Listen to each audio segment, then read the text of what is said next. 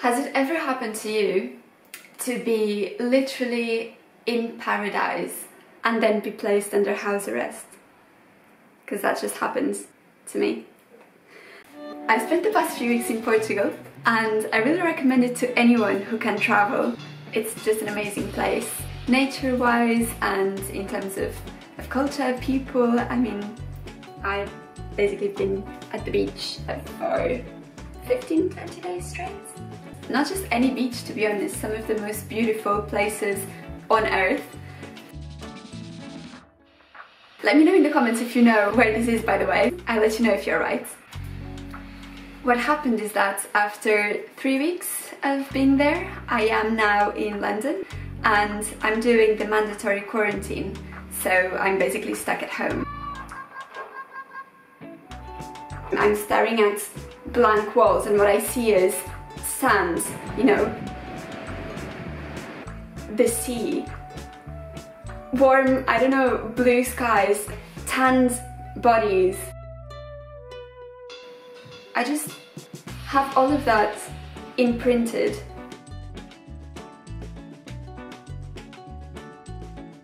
Let's get out there and represent it, you know, paint it.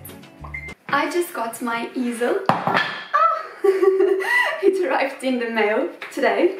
Need to basically put it all together. So, it's falling apart. Let's start it. I've bought this easel on Amazon. It's a pretty good, cheap find. It's not the best because the wood is very light and also I'm finding that the screws don't really hold it as much in place as I kind of hoped for. But all things considered, this one is really the perfect height if you enjoy painting while sitting down, so it's really good for me. And it's incredibly cheap as well. I will leave the link down in the description below, just in case you're wanting to buy something similar. It's all ready.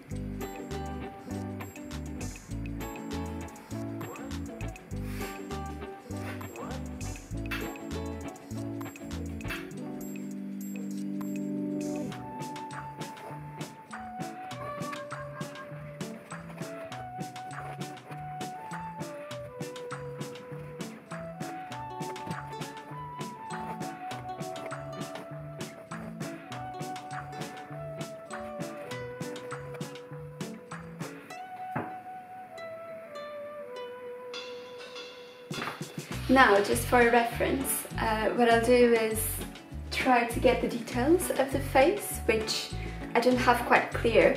So for that, I'll just take a selfie in a similar position, which I think is similar to this, more or less, like this. In reality, I'm less interested in the actual, you know, way my face, for example, is, but more in the overall form. And really what I'm thinking is how, you know, the colors will play, because it's not really a portrait, it's not a self-portrait. You know, what I want to do is to bring that moment back to life, or at least, you know, to a physical thing that I can look at. Yeah, I mean, the details of how the face actually is built, they're not that important, really. Welcome to day 2.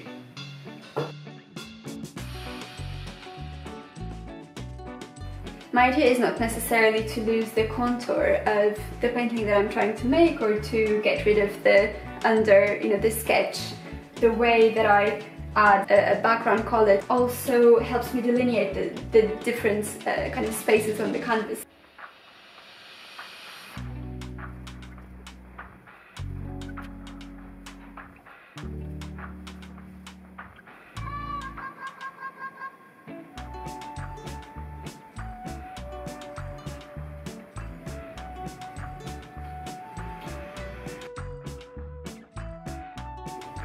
I've just realized I'm the only woman on YouTube who's not wearing makeup.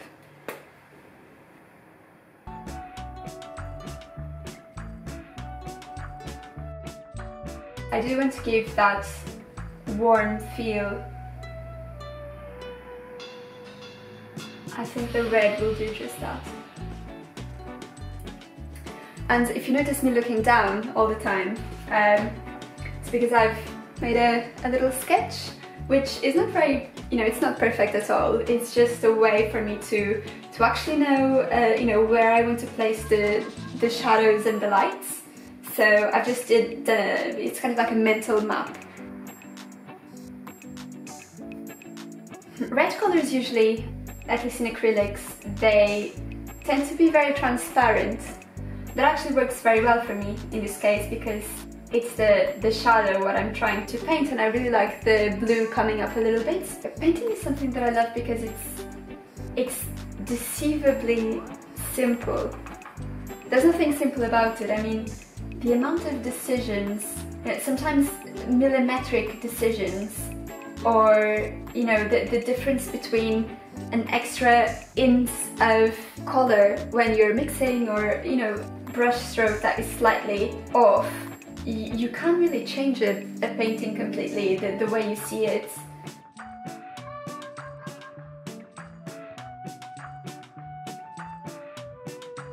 It's just a reality that the red colors are transparent, so if you wanted a very bright red, either you have to do several layers of red paint, but that doesn't really work too well.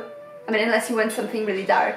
But if it's not the case, then most of the times what I do is to just block it with white color and then overlay the red on top, and the pure color will show.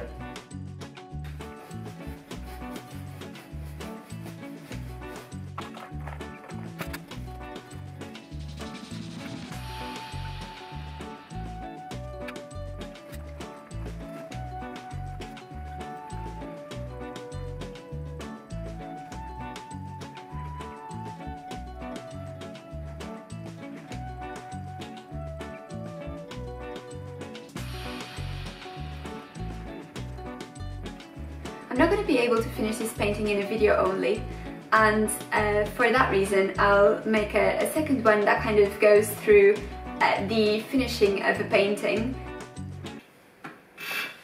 And this is how far I've gotten with it during these past 4 days. I really hope you enjoyed the video. I'll be making more of these for sure. And if you're interested in seeing how I finalize the painting, then stay tuned. It's gonna come out next Wednesday. So yeah, if you want to know more about my channel and what this is all about, it's a super recent project. I started it a week ago exactly. So make sure that you watch my first video. I'm gonna leave it somewhere here on the screen. If you're interested. I'm honestly watching the progress every single day and really appreciate all of you guys, watching and commenting. It's been lovely.